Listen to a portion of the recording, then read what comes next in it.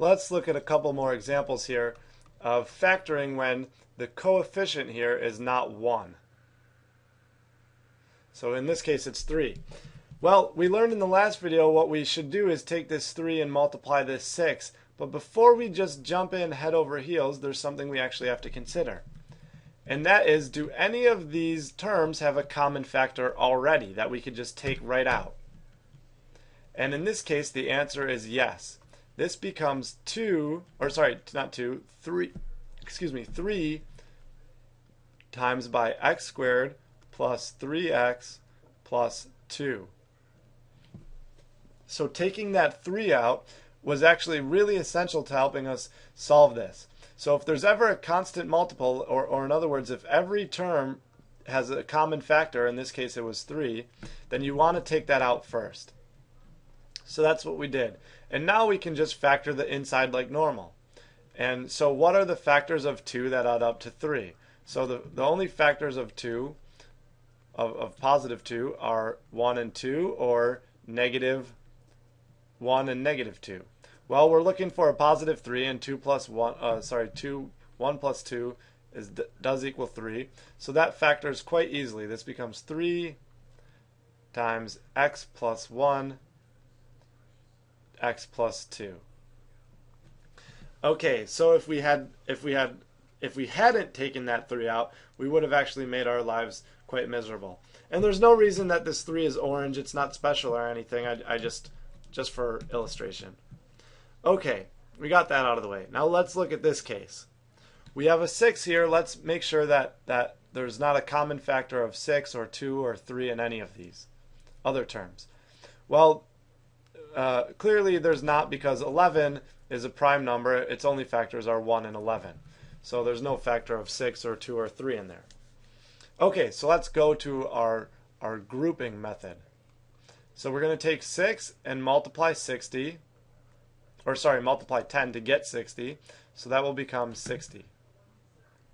And now we want to find factors of 60 that add up to 11. So let's just kind of brainstorm. We don't have to name all the factors. We know 1 and 60 aren't going to add up to 11.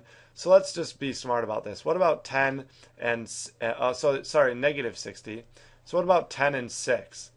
And before we even write any negative signs, we could see that this will either be 16 or it will be 4. So that's not right. We need negative 11. What are some other factors?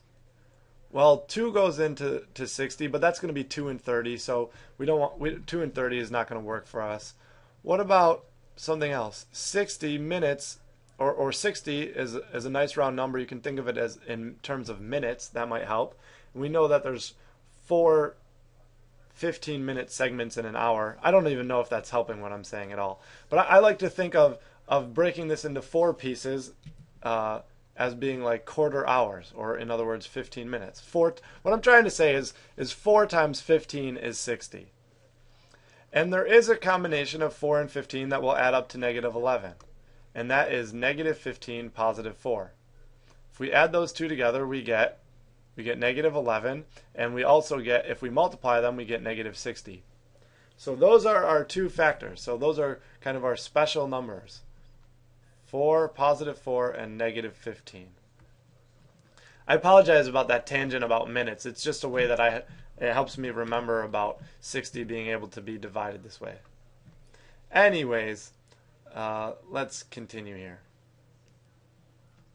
So we're going to take our 6x squared, leave that alone, our negative 10, leave that alone, and then we're going to rewrite negative 11x as positive 4x minus 15x.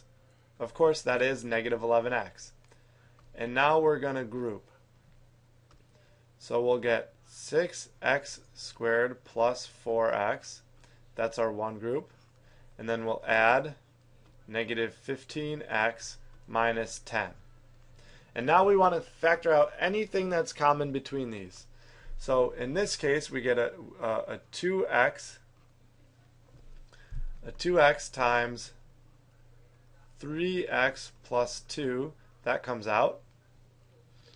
And then we'll add to that. What comes out of this? Negative 5, it looks like to me.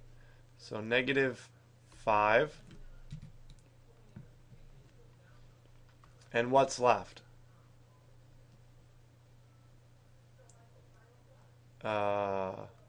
This will be 3x plus 2. Oh, I should do that in green. Sorry. That's what my mind was thinking about. What color do I need? Okay. 3x plus 2. Okay, got it.